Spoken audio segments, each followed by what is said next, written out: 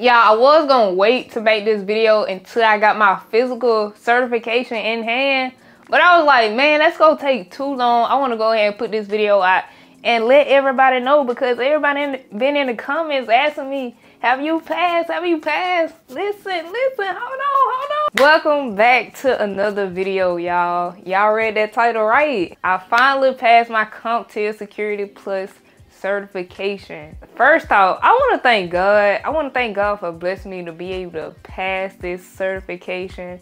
Y'all, having to juggle work and trying to study, and you got a whole lot of other stuff going on too, it can be challenging at times. But God, I give it all to him, because if it wasn't for him, I don't know where I'll be at. But I also want to thank y'all too. Y'all did y'all big one in the comments on that last video. I appreciate each and every one of y'all who left a good comment, a good encouraging comment. I appreciate y'all, because that just made me feel good, y'all. But I'm so excited, I'm so happy, and I'm so thankful all together that I was able to get this done and be able to share with y'all and let y'all in on this journey with me. So I'm just gonna let y'all know what's going on, what happened, and we're gonna get into the video. So real quick, I just want to talk about why I wanted to get the CompTIA Security Plus certification before any other certification. So as you all may know, that a lot of people preach that the CompTIA Security Plus certification is like the golden ticket when trying to get into GovTech. So that was an interest of mine, of me wanting to be in GovTech. So that's the real reason why I wanted to get the CompTIA Security Plus certification first before any other cert. Let's get into what the test was like, taking it again from failing it to now passing it. Taking the test this time, it seemed pretty challenging. Like, once I opened up the test, I got hit with 4 performance-based questions. I think the last time I just did 3 performance-based questions, but this time they hit me with 4. And those performance-based questions, they was kind of challenging. I know I flagged all of them in the beginning and saved them for the very end. And I just got straight to the questions. The questions this time, they were pretty good length. Like, they wasn't too long, and it was easy to read. And they was kind of similar to the questions that I was practicing using. And I was using the Jason Dion practice test. So that was good. I say this time going around, I was even more confident than the last time. I know, because I came more prepared.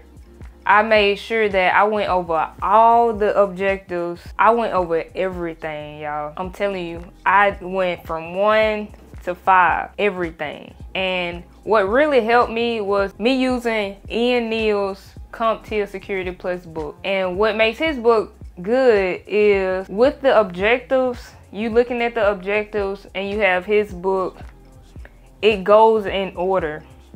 And that right there, that helped me a lot. I was able to write down everything. I'm telling you, I wrote down everything. At the end of each chapter of his book, they are short little descriptions, short little terms where you able to remember them. It's easy to remember. So I use that, and I also use Andrew Romito. I think that's how you pronounce his name. But his course is on Udemy. That's what I use. And I was able to point out keywords on my test like it was nothing. Like, yeah, I was going through these questions. I was going through them. I was kind of nervous at first because I thought I was going too fast. But once I reached the end of my test, I got back to my performance-based questions. I was able to remember a lot of stuff, that I learned from, I remember seeing a lot of authentications, things like that. And also another thing you need to remember, I just remembered this. You need to remember the OSI model. I saw some of that on my test.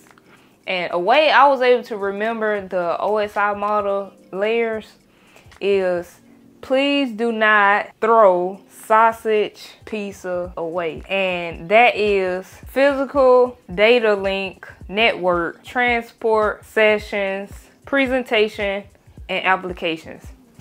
I was able to remember the different layers just like that. That helped me a lot. I hope y'all use that because that's good. I think ChatGPT helped me with that too. They helped me come up with that. But yeah, y'all, I feel like I prepped so good to the point where I was finding keywords and I would select the answer just like that. And I wasn't wasting no time on anything I didn't know. Like if I read the question and I didn't know nothing about the answer, I would flag that thing so fast and keep going. I wasn't wasting no time. I was not wasting no time. So let's talk about this objective sheet.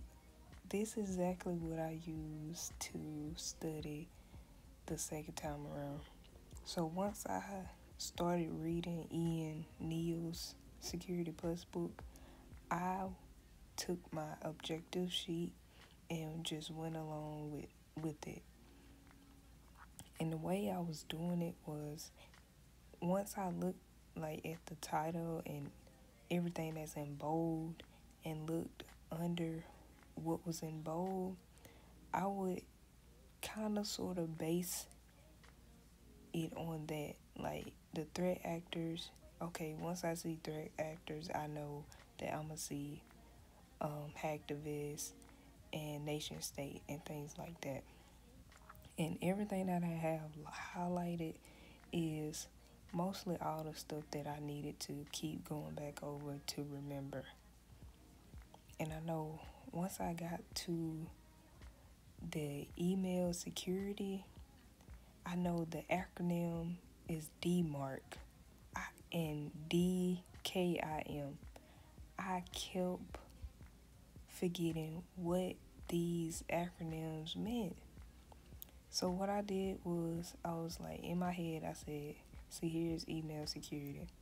In my head, I said, okay, email security is domain-based message authentication, reporting, and conformance.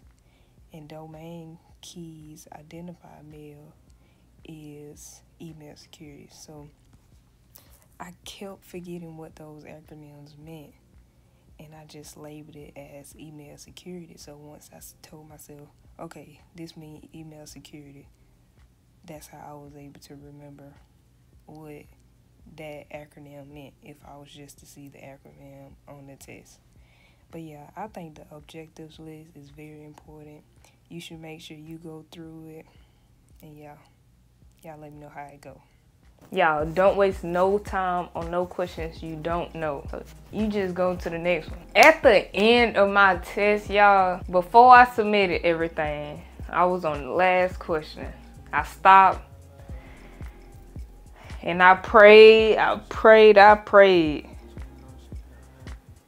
Y'all, I'm telling y'all, prayer work. Use it. God help me on that test, y'all. When I tell you, I submitted that test, I closed my eyes. I said, I read you passed. That thing said you passed, y'all.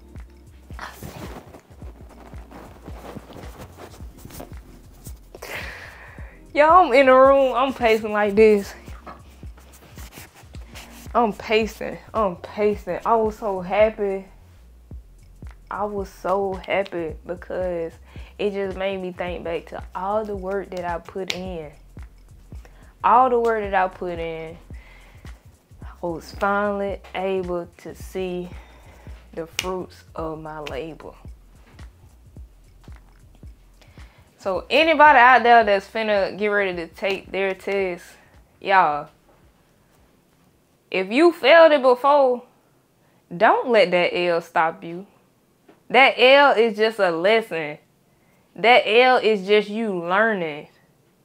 You was able to get feedback from that fail. Listen, keep going and lock in because you got this. You got this. Come on now. You got it. Man, I'm just so thankful. If you made it this far in the video, I got something for y'all. If you use this discount code, you'll be able to get a discount off. I don't know if it still works by the time you see this. I hope it does. If it still works though, make sure you drop "it work" in the comments. In the comments, drop "it work." But I know a lot of people want to know, what's next? What's next? What's next is, now we finna start getting on a hunt to finding a tech job. We finna land us a job. We landed us a job before the end of this year. Y'all put a time limit on it, y'all. I said it. It's out there now. We finna land a job before the end of this year.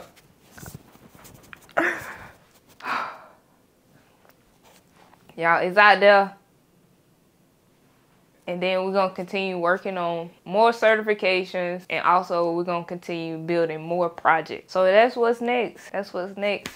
I really do appreciate y'all being on this journey with me. And I really like that we building a community of like-minded people. Let's keep growing. We can probably start some up. But y'all leave a comment. Where are you in your journey? Where are you in the tech space? What's some things you look forward to obtaining? And are you working towards getting your CompTIA Security Plus certification? But other than that, I appreciate y'all for watching. Make sure you leave a like, comment, and subscribe to the channel. I'll see y'all in the next video.